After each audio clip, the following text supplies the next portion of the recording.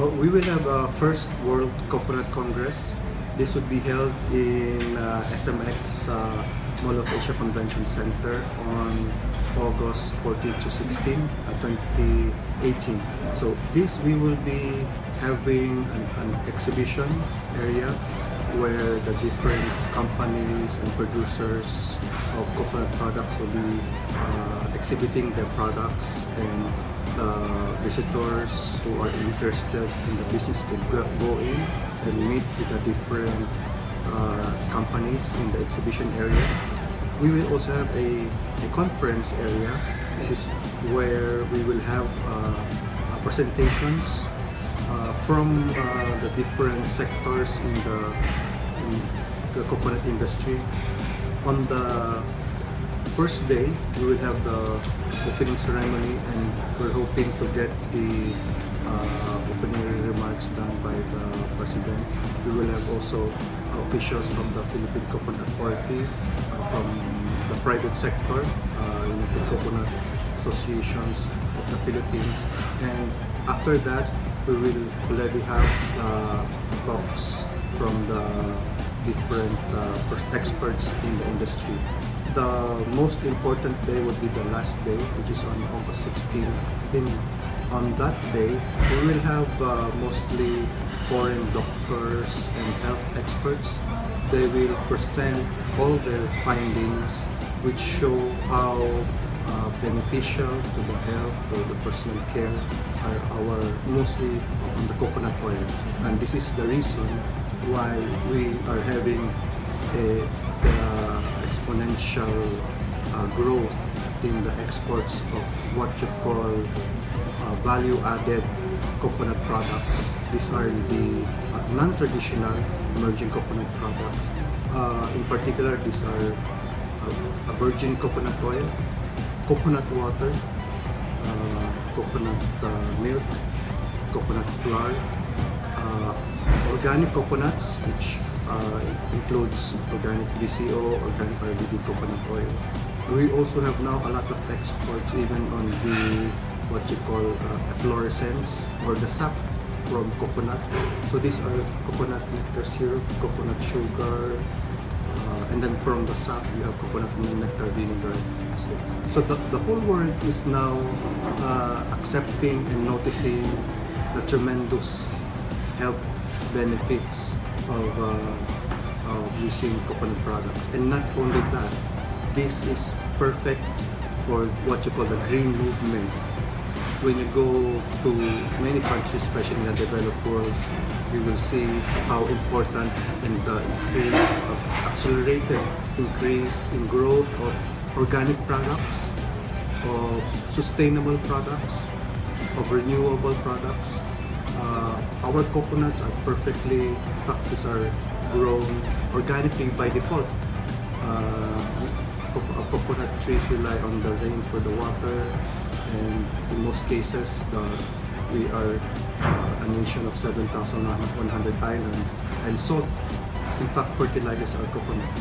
So our coconuts are perfectly happy in the Philippines. We are now the #1 exporter of coconut products in the world. We are the 3rd biggest producer of coconuts. So we have 330 million coconut trees, and every year it produces 15 billion coconuts. And this doesn't stop there, just keeps on producing more and more coconuts. So right now we are moving from just a coconut oil centric industry, from just exporting just the crude coconut oil, which is low value, but now we are moving towards more value-added coconut products. And second, we are now utilizing all the other products coming from the coconut. So these are starting from the fiber, which is used in so many applications, in soil erosion, in board. Then we have the shell, used for as coconut charcoal, activated carbon. Then we go to the meat.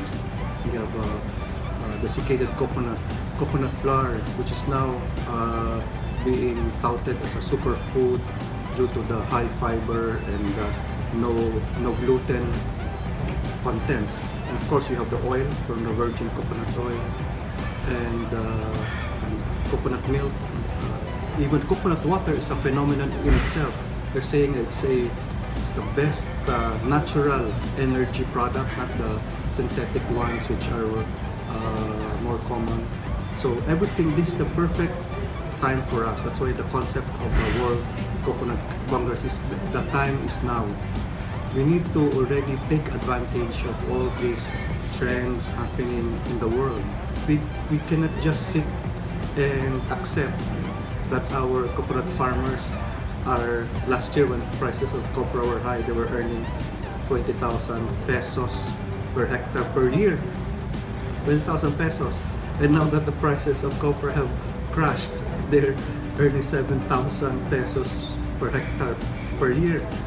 So we cannot anymore accept that, because basically they are wasting. When you are a copra farmer, you waste everything except the copra. So we are taking advantage of the opportunities which are opening in the international markets for all our coconut products. So it benefits everyone in the industry, from the farmer to the oil miller to the processor, even to the consumers. We are now hoping to also have already the increased blend of coconut biodiesel in our diesel. Right now the blend is 2%, but in order to arrest really the crashing, the very low prices in copra, which is dependent on the international prices, we are having a domestic demand, big domestic demand for our coconut oil. So it will not be subject to the extreme volatility in prices. So we're hoping to increase the blend from 2% to 5%. So it will 20% of our coconut oil exports will be allocated to the domestic demand. So this will have a multiplier effect. So from copra to crude coconut oil to the refiners to the biodiesel plants, and finally it will benefit the consumers, the riding public, because of the reduced air pollution. And second, we will have an increased mileage in our vehicles, and third, we will have a better energy policy. We should not be 100% just relying on crude oil. So now that we have a local alternative for our energy requirement for diesel, even at 5%, it will have a balancing effect on even on the volatility in the foreign exchange, because everything is available locally. So we will have a very exciting discussions, and all the stakeholders in the industry will be there in the World Coconut Congress. In fact, now we have more foreign delegates who are coming here.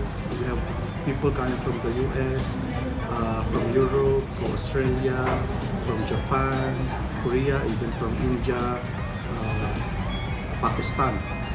And so this is a very exciting Coconut Congress, and we are hoping that if you are in any way involved in the industry, as a farmer, miller, refiner, or in VCO production, exporter, distributor, please come and join us in the first World Coconut Congress. If you want to know more about the Congress, you could click on the website. It's www.worldcoconutcongress.com.